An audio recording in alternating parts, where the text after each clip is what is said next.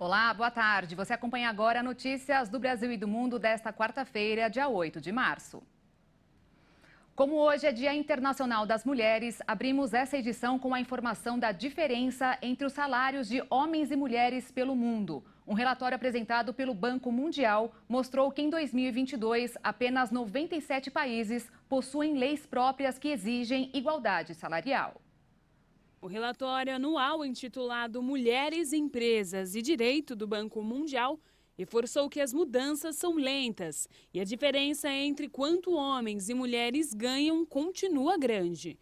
Dos 190 países analisados pelo banco, apenas 97 possuem leis próprias que exigem a igualdade salarial entre os gêneros. Mas isso não significa que as leis funcionem na prática. Segundo um relatório global de desigualdades de gênero do Fórum Econômico Mundial, em 2021 as mulheres ganhavam 37% a menos que os homens, com as mesmas posições. Na edição de 2022, o levantamento do Fórum contou apenas com 5 países em uma lista de 146, com uma nota maior do que 0,8, para o critério que avalia a igualdade salarial para trabalhos iguais. A escala vai até 1 e nenhum país chegou a alcançar essa pontuação.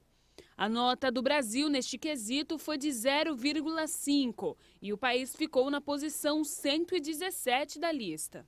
O governo brasileiro publicou no ano passado uma medida provisória, que foi depois convertida em lei e que passou a exigir paridade salarial entre homens e mulheres, que tenham a mesma função na mesma empresa.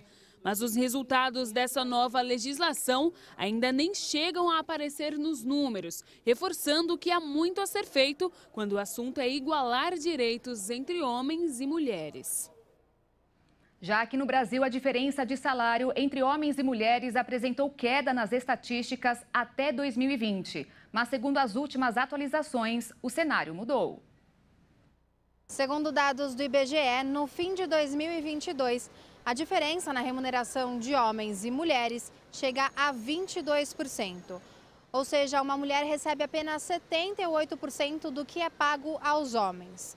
Um dos motivos disso acontecer pode estar relacionado à pandemia, quando muitas deixaram os seus cargos em empresas para cuidar da família, ficando mais tempo fora do mercado de trabalho e, consequentemente, com mais dificuldade para se reinserir. Outra possível explicação pode ser a crise no setor de serviços, que emprega mais mulheres, ter sido bem mais intensa durante a pandemia do que a da indústria e do comércio, que são segmentos que concentram mais homens. A diferença salarial entre os gêneros segue nesse patamar mesmo quando são comparados trabalhadores do mesmo perfil de escolaridade e idade e na mesma categoria de ocupação. Mesmo com a queda do desemprego nos últimos meses e do aumento no número de ocupados, o desemprego segue sendo mais alto entre as mulheres. A maioria das brasileiras em idade de trabalhar estão fora do mercado de trabalho. Dos 12 milhões de brasileiros desempregados, 6 milhões e 500 mil são mulheres. De São Paulo, Bruna de Giaimo. O cartão de crédito vai mudar para concorrer com o Pix. A Associação Brasileira das Empresas do setor informou que ainda este ano o consumidor poderá fazer compras via internet sem acessar o aplicativo do banco. Também será implantado o débito sem senha. E a partir do ano que vem, quando alguém fizer uma compra, o dinheiro entrará imediatamente na conta do vendedor, ao contrário dos 2 dias, como acontece atualmente. E começa na próxima segunda-feira a campanha de vacinação contra Mpox no Brasil. A imunização será destinada às pessoas com maior risco de evolução para as formas graves da doença.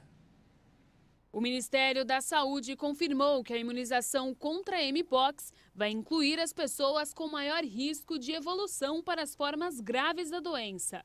De acordo com a pasta, a estratégia e o público prioritário para a vacinação foram acordados com os estados e municípios. Uma das prioridades são as pessoas com baixa imunidade, como as com HIV, já que aumentam os riscos do agravamento da doença.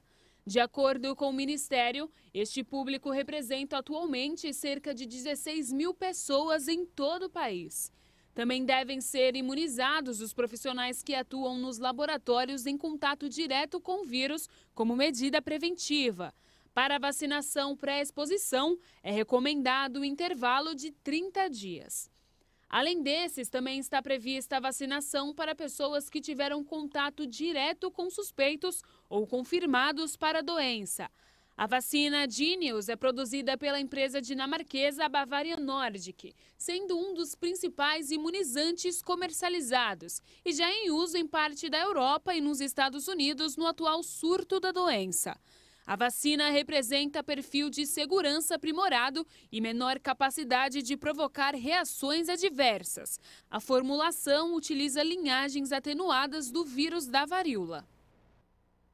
E a Receita Federal vai liberar amanhã, quinta-feira, o programa do Imposto de Renda 2023, que seria disponibilizado apenas no dia 15, quando inicia o prazo de entregas das declarações. Essa antecipação permite que o contribuinte, com acesso às informações necessárias, se organize e faça o rascunho do documento. Tudo para evitar possíveis congestionamentos na rede. Mas quem quiser fazer uso da declaração pré-preenchida vai ter que aguardar até o dia 15 para efetuar o preenchimento. Nessa modalidade, o contribuinte tem acesso a informações pessoais que constam na base de dados da Receita Federal, o que pode agilizar o processo e reduzir a chance de erros, evitando a malha fina.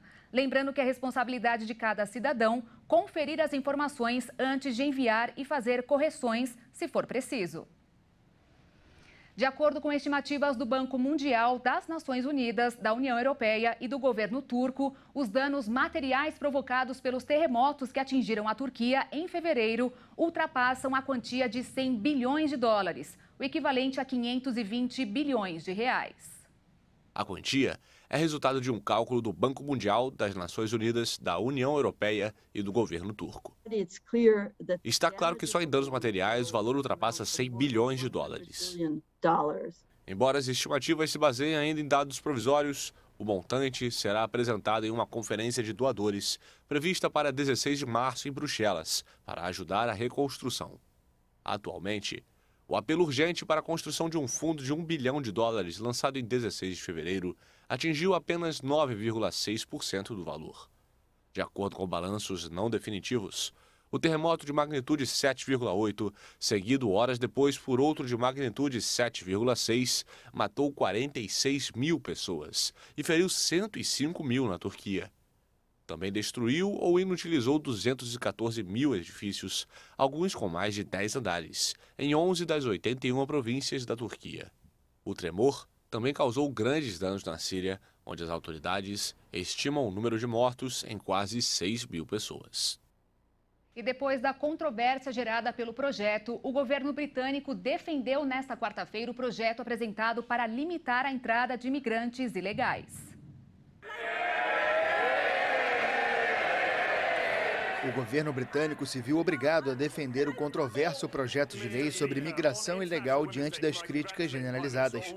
Com a nova legislação, o governo do primeiro-ministro conservador Rishi Sunak procura combater o forte aumento de imigrantes que chegam ilegalmente em pequenas embarcações que atravessam o Canal da Mancha a partir da costa francesa. Na sessão semanal de perguntas na Câmara dos Comuns, Sunak afirmou que a prioridade do povo é interromper as chegadas irregulares pelo mar. Ele também prometeu acabar com os grupos criminosos responsáveis pelo tráfico de imigrantes. O texto proíbe as pessoas que chegam ao país pelo Canal da Mancha de solicitar asilo e de se estabelecer no país ou solicitar a cidadania britânica, além de facilitar a detenção de imigrantes até que sejam expulsos para um terceiro país considerado seguro.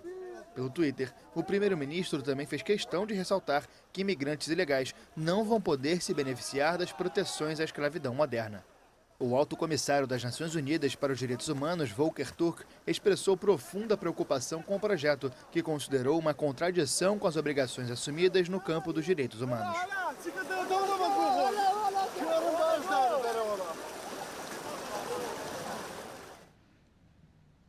E em 1975, a Organização das Nações Unidas decidiu criar uma data especial para as mulheres. Por isso, dia 8 de março é para os homens prestarem mais atenção em quem, para começar, lhes deu a dádiva da vida, para depois começarem sua própria família ao lado da mulher que escolherem. Tudo isso com respeito e amor, já que todas nós lutamos todos os dias pelos mesmos direitos que eles. Ainda bem que, distante dessa igualdade, ela já foi pior.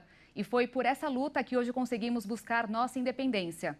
No ano que vem, quando eu apresentar este noticiário, espero dizer que a situação melhorou.